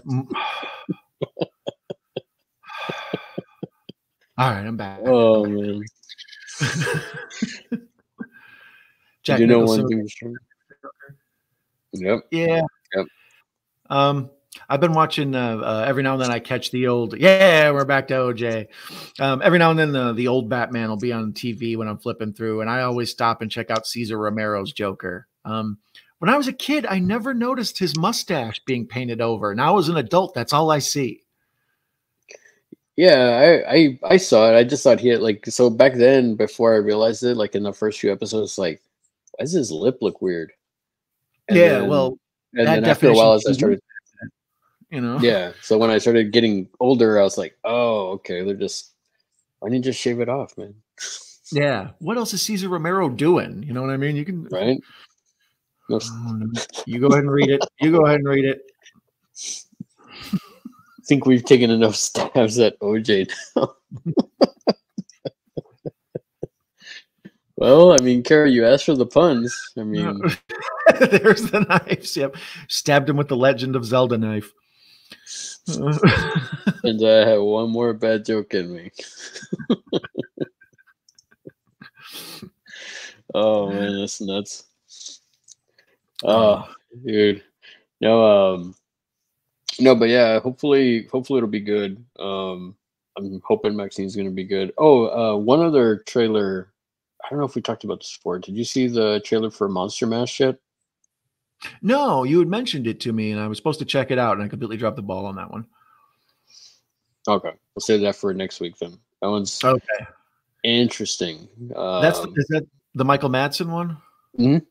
Yeah. It got mentioned, I think, maybe last week, but I forgot to check it out. It's a low budget joint, right? Like a. Mm-hmm. Oh yeah. I think it's an asylum film or something. Yeah. So Frank Sinatra did at one point want the Roller Joker. Huh. That's wild. Interesting. As a Riddler, yeah, he was. Yeah, Frank Gorshin was an awesome Riddler. He always. Yeah, he was always. I always like when he came out, man. Yeah. Even Burgess Meredith as a Penguin. Yeah. It always trips me out, man. When I think about it now, it's like friggin', Mickey is the Penguin. Mm-hmm. You know, like because back then I didn't realize it, and then like as I got older, I was like, oh, Mickey, I love Mickey, and then all of a sudden, as I got older, I realized it was him. I was like, oh, that's nuts, man. It's crazy. The one Burgess Meredith will always be from the Twilight Zone episode, the one where he'd wished his whole life that he just had all the time to sit and quietly read books. And then the world ended and he was the last man left on earth and he could read all he wanted and never be bothered. And then he broke his glasses. So that's a twist. Yeah, exactly. That's what it'll always be to me. He's like the not enough time in the world guy or whatever not it's enough called. Time. Mm-hmm. There you go. Does someone say Asylum? Now it's Dark did a review on it. Yeah, Jim did a review on it. Yeah. Like I said, man, it is an Asylum film, so it looks interesting. It looks interesting to say the least. That would have been a good Joker musical. Imagine old Blue Eyes Joker breaking into song, singing "Fly Me to the Moon." Oh. Mm-hmm. Would you see? Go ahead. I can imagine the now seeing the Joker 2 trailer, it's easy to imagine Frank as that role. But prior to even connecting musicals to the Joker, it's Frank Sinatra seems insane as the Joker. But yeah, like I couldn't see him. I can't see Jack. I can't see anyone else playing Jack's Joker. No, I can't. Like, I mean, to me, he's always going to be my favorite Joker, aside from Mark Hamill doing the voice of Joker. Yeah. I mean, yeah, just I don't know, man. I mean, Jack Nicholson's my favorite actor of all time. Ledger's Joker was pretty dang awesome, just because he figured out a way to not redo Jack Nicholson. Right. Like Christian Bale is a good Batman, but he's not that different than Michael Keaton's Batman. He's just Bruce Wayne and sometimes Batman. Well, there's this whole voice thing, but other than that, it's pretty much the same. But Ledger's Joker feels like it's a different universe from Nicholson's Joker. Yeah. Yeah, I remember I never saw that one in the theater because it was already out of the theaters, and then I just based off of a friend of mine at the time, like he told me, "Oh man, it's coming out on DVD. You should buy it." I'm like, "Is it that good?" Because I liked Batman Begins, but I wasn't like, I need to run out and go get it. You know what I mean? And then I picked it up, just like, okay, I'll check it out, and dude, I was hooked as soon as that first scene when they do the heist. I was just like, wow, man, it pulled me in. And then that scene where he does, how about a magic trick? Yeah. And the guy tries to get him, and he just like boom with that pencil. Yeah, I was like, oh, it's gonna be that kind of movie. I'm like, all right, I'm in. Yeah, it was weird that I was working for a video store corporation, MGA, and I was working like 60 hours a week running video stores, and like I would have to go various places and make sure their wall was set up and their marketing was set up, and every Tuesday you had to change the wall in the video store to accommodate for new releases, so the whole wall of the building would have to be shifted. And when Batman Begins came out, I literally had no idea there was a new Batman movie. And as I was stocking the walls, I remember being like, they made a new Batman and I never heard about it? This is insane. And then I watched it, and the whole stuff with the Scarecrow and that horror element in it, like with Batman as a demon and the blood, like tar pouring out of his mouth and stuff. I was like, they're taking Batman some interesting places. So then when The Dark Knight came out, it was like, whoa, like, yeah. Yeah, well, even when he's flying over the people at the end, and people just see like the flaming coming out of the mouth and the eyes like glowing, I was like, "Wow, man, this is pretty good, man." I mean, yeah. And then I mean, Liam Neeson was awesome as Ra's al Ghul. Liam Neeson's, I think They did a good bait and switch on that because after The Last Samurai, Ken Watanabe, is that how you say his name? Oh yeah. He was like a big deal then, and people were trying to get him to be in the movie. So when they said, and Ken Watanabe is Ra's al Ghul, you're like, oh, that's going to be interesting. And then you kind of realize like something's wrong here. Piecing it together, this doesn't fit. It's almost like going back to what we talked about last week with the whole Negan thing. They kind of did that bait and switch. Oh, we're Negan. I'm Negan. Yeah. And then at the end, you find out who the real Negan is. Who the real Negan is. Yeah. What are they? The League of Shadows or whatever, the Batman. Yeah, so all of that I thought was, and that movie really touched into like Batman going to train with ninjas. So it explains why he has so many like ninja skills and fighting skills and stuff. And, you see being in the darkness and, using like the smoke bombs, all that stuff to kind of like, yeah, exactly. Because in Batman 89, when he throws the smoke bomb down and disappears, that's a very ninja move. It's some Shokasugi stuff. No, but yeah, like, I was definitely, I saw that one in the theater because a buddy of mine's like, oh, a new Batman. I was like, oh, okay, cool. And then I liked it. I thought it was good, but I wasn't like, oh, I got to go out and buy it when it comes out. I was just like, it's cool. It's there. It's better than the last two, So I was like, and then when Dark Knight came out, I was just like, man, forget about it. And then I was worried about that too, like everybody else, like, oh, Heath Ledger as a Joker. But I was just like, okay, man, I'm on the bandwagon now. I'm all on board for this.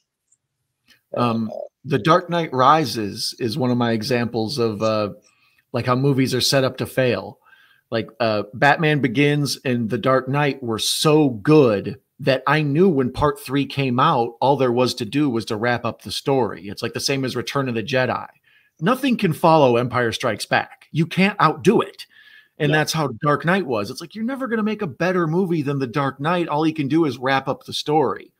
So when Dark Knight Rises came out and people killed it and they're like, oh, it sucks, it's not as good, I was like, you kind of got to take it as its own thing. And then later on, people grew to love it the way I did, like the whole stuff with Bane. And you were merely adopted by the dark. I was born in it, raised in it. Like all that's just, and then when he breaks his back, like that scene just, oof. I was getting flashes of like comic book. Yeah, exactly. And that iconic cover when he, broke Batman's back, and it's just like, Oh man, even the whole beginning at the beginning when he's like talking to the FBI guy or the CIA guy, and he's telling him like, um, what do you tell him? Nobody cared who I was until I put on the mask. And Yeah, no one cared who I was till I put the mask on. yeah, see, man, like Yeah. I don't understand why people don't like that movie. Like I Well, loved it. I saw it in the they IMAX, and I yeah, loved that's it what I when I meant first saw too. it. I was like, Yeah. man, this is good. You Just know. the whole thing where like Bane figures out where Batman's lair is, where the extra stuff is, and then he blows Hmm. the hole, and then you see like the tumbler drop down, and your arsenal gratefully accepted. Like, yeah, all that stuff is just amazing. And he just like he was just so. Oh man! Even when he killed what's his name, what's it? Not Mads Mikkelsen. Mads Mikkelsen was that? No, the other guy, the guy from Rogue One. It's not Mads Mikkelsen. It's the other guy. I can't remember his name right now. He was also in like some of the guy where he like that rich guy that was trying to like get Wayne's stuff. Yeah, yeah, the high cheekbones guy. What the hell is his Yeah, name? I'm talking about. Yeah. it's like you're pure evil. I'm necessary evil, and then he just sort of rips his head up. And I was like, man. And they did the same kind of bait and switch too with Talia al Ghul or whatever. Hmm. Like, it's like, of course they had to have Marianne Cotillard or whatever in it because she was like the it girl at the moment. She'd been in like 10 movies in a row. So when she turns up, you're like, yeah, that's about what they do. And then when she turned out to be an important character, you're like, oh, hey, all right. Yeah, it's a movie studio that does mockbusters. Yeah, he's Terrible explaining special effects. Yeah. I think Ledger was lethal Joker though. Yeah, yeah. Yeah, he's a good Joker, man. This I knew about Robin Williams. I didn't know about William Dafoe or Curry. I know Robin Williams really wanted to be the Joker for the longest time. I think didn't Robin Williams also wasn't there talk of having him be the Riddler after Nicholson was Joker? I think they wanted Robin Williams to be the Riddler. But then they went a different direction for part 2 with Penguin and Catwoman, I still Returns is still my favorite, man. I still love that one. I still love the '89 one. I mean, yeah, it's still it's still gonna be those first two are just like, man, so good.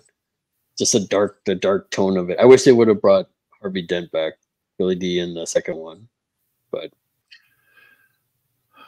Jeff says Willem Dafoe would have been a damn near perfect Joker, and I agree. He's got kind of that gappy tooth smile and that big laugh, and like I feel like his Green Goblin was almost Jokerish. Yeah, the way he would like laugh and just be over the top, when he was the Green Goblin. I watched that Spider-Man, the one with Willem Dafoe, and then Boondock Saints in the same like back to back as a double feature. And I was like, Willem Dafoe is the greatest actor alive. Like, this guy's amazing. The whole scene where he's acting against himself in a mirror in that Spider-Man movie, where he's Harry Osborn or whatever, but then he turns to the mirror and he's the Goblin, and they're arguing with themselves. I was like, this is like just outstanding film work. He'll never get nominated because it's a superhero movie, but he killed it. Yeah. I was just back to OJ again.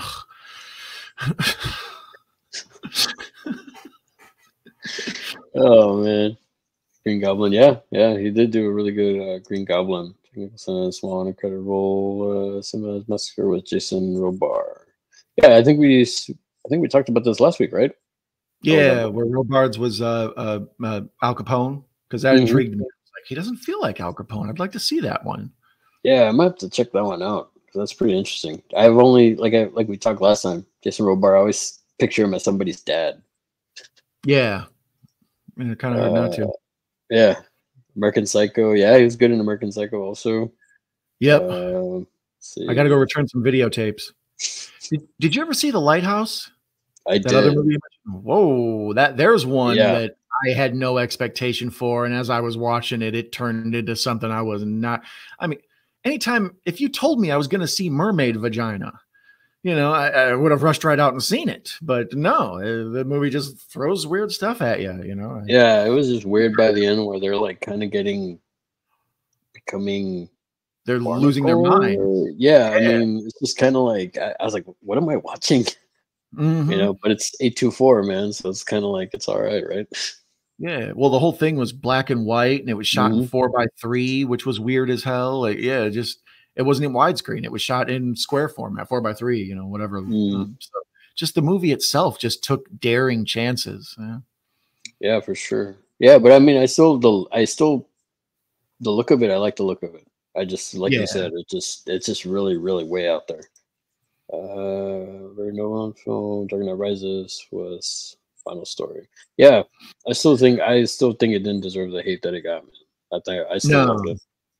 I thought there was a lot of stuff in there that was worthwhile for sure. Well, it's like the whole like that. I think that's kind of like why I really love Rocky 3, because you see Rocky lose, you see Batman lose, and he has to come back, and I like that whole aspect of it. That I guess that part where having to come back and, you know, rebuild yourself, especially like, you know, Batman. I mean, Batman was like broken, you know, it's just like, whereas Rocky, he was broken emotionally, you know, and just the fact of losing, you know, Mickey and stuff like that. It's just, yeah. I mean, I think that that's why those are some of my favorite ones. The stuff in Dark Knight Rises where he like goes to the doctor and they're like, you have no cartilage in your knee. I don't even understand how you can walk. And it ties it together because Batman isn't a superhero. He has no powers. He's just a dude. So he would eventually be like, yeah, man, you got spina bifida or whatever, man. Your back's all busted up. And, you know, like, yeah, I don't know. No, I think that's, yeah, even like in Dark Knight or the Dark Knight, you see him take off his shirt and you just see all the bruises on all the, you know, the scars and everything. I like that aspect that you actually see, hey, under that, like he's hiding all this stuff, you know? Yeah, it takes its toll on him. He's not made of steel. Yeah. Had conflict with Joel Schumacher is why he didn't take the role. Oh, okay. Yeah, I didn't know that part that he was going to do Riddler. I never knew that part of it. Yeah, at that point, Jim Carrey was a bigger star because I don't think Good Will Hunting had come out yet. And Good Will Hunting really revived Robin Williams' career. He had a bit of a lull after Dead Poets Society. You know, Mrs. Doubtfire or whatever was probably his biggest role in between. But, you know, those aren't exactly – you don't go from Mrs. Doubtfire to the Riddler, you know? Yeah. No, absolutely agree, Defoe, yeah. All right, Monroy, take it easy, brother. Have a good night. Thanks for coming by. Always appreciate you, buddy. Again, man. Thanks again. Take care, brother. One time I checked my Night Owl Movie Talk Instagram page, and Juan had sent me a really cool Misfits cover. I was like, Juan's nice. A fan. That's my man. Yeah, exactly. So, I'm personally Sam Raimi Spider-Man, even the third one. I don't like the third one. I wasn't that big of a fan of the third one, but I liked. I liked what Venom or whatever. So it was pretty cool. I just didn't like.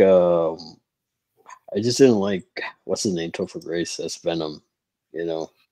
Yeah, but if you have to think, if you have Tobey Maguire, who's someone who's like him but kind of bizarro Tobey Maguire, and it's like, Topher Grace, that makes sense. Like it's decent casting. Yeah. But no, thanks, Jeff. Yeah, I hadn't thought about that. But yeah. Well, I mean, we're almost we're almost at the 2-hour mark, man. So I guess we'll leave it off here. You know, you got anything coming up on your channel? Well, I have a few people I need to talk to. I want to get back on my Tarantino watch-alongs. The streaming is brutal. Like, True Romance isn't on anything I have, so I wanted to watch that next before I got too far into his oeuvre. You know, I wanted to kind of get some of the earlier ones.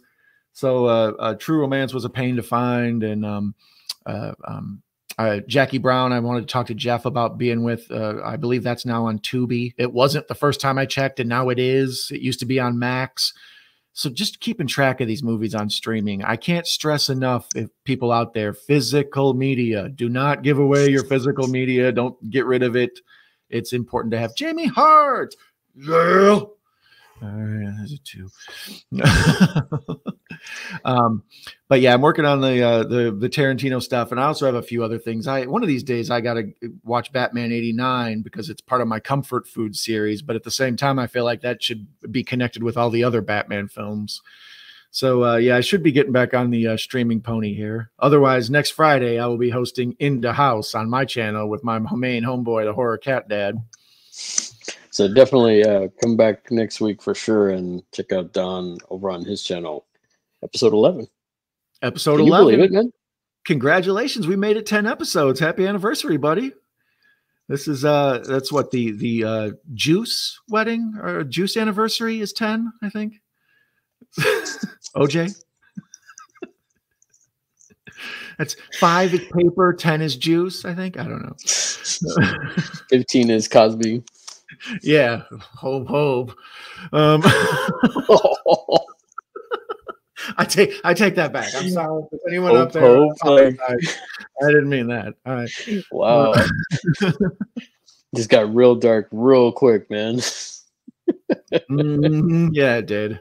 It's not just dark for Jim, it's dark for all of us. Now let's say the word for Jackie Brown. Thank you, Jeff. We had talked about that last week, and when I started looking around for it, I was like, oh, I'm pretty sure that's on Mac still. And then when it wasn't there, I had to do the internet search of run through all my tabs and figure out where the hell it lives these days. So, but yeah, I'd like to do that with Jeff. Oh, and also our buddy Texas Russ later tonight, the watch along of the Warriors on Cinephile Sanity's channel. Yes, sir. Go ahead and y'all go over there after here, take a commercial break, and go to Sean's and check out that and wish Texas Russell a happy birthday. Yeah, he's a really, really cool guy and stuff like that. So, and they're doing the Warriors, so you can't go wrong. Yeah, that's a triple whammy. We like Sean, we like Texas Russell, we like the Warriors. Hell, I like Juno. I'll say. What's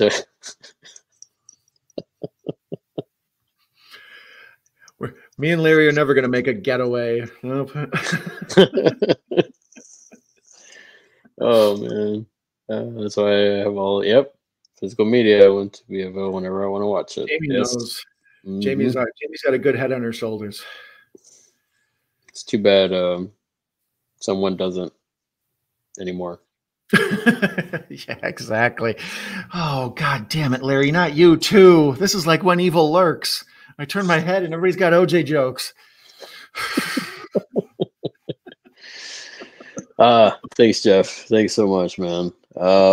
As for me, as I mentioned before, my video that was supposed to release today, it got had some audio issues, so I'm getting it fixed, and it'll be out. More than likely, it's going to be out tomorrow. And only the true fans are watching at this point. What's it going to be? Give us a spoiler. Well, you can't really see it in frame. I still have it out displayed, but it's a Jada figure. One I haven't done yet.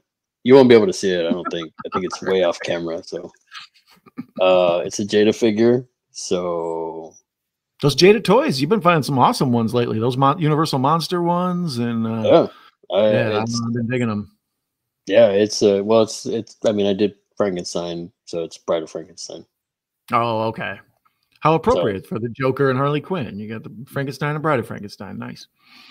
Plus, I mean, Dan, he had mentioned in one of his streams that he wanted to do a video or a stream, him and I, of doing our favorite Jada figures from the line. Yeah. Like, what's our favorite? Discuss what our, what would we want to see future lines, stuff like that. So I figured, let me get that review out there. So this way it's like, okay, I have this here, and now I can say this X, Y, and Z. So like I've reviewed all of them that I have anyway. You know what I mean? That's a great collab. You and Mr. Dan will be good together. You guys got good energy, both of you. So we'll see. That's down the pipeline. We still have to figure that out. But beyond that, just a video tomorrow of that, the review for that, and then I got like another few things coming down the pipeline next week, and then especially for episode 11 next Friday on your channel.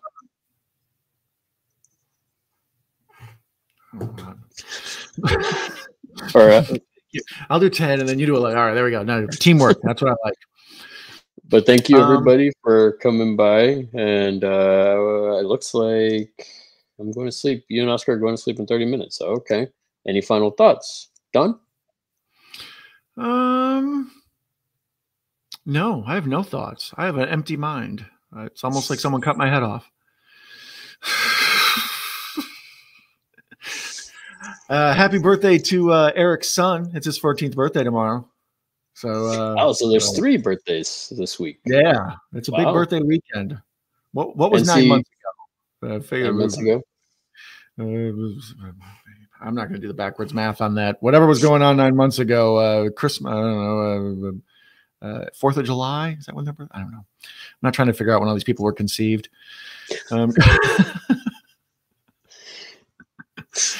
Recipe calls for eggs, some O.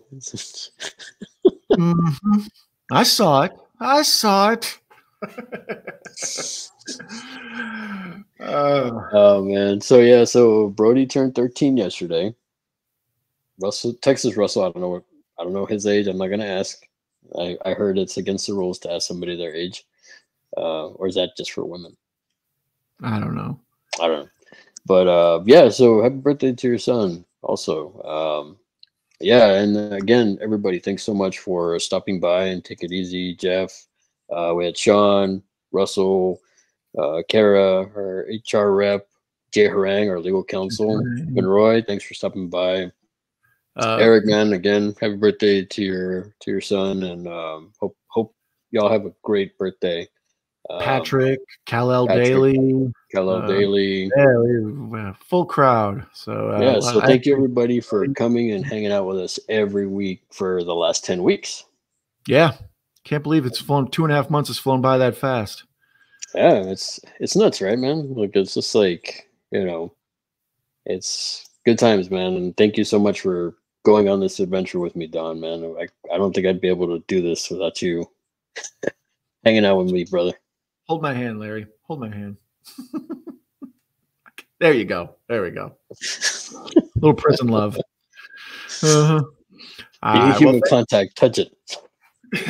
You need human contact.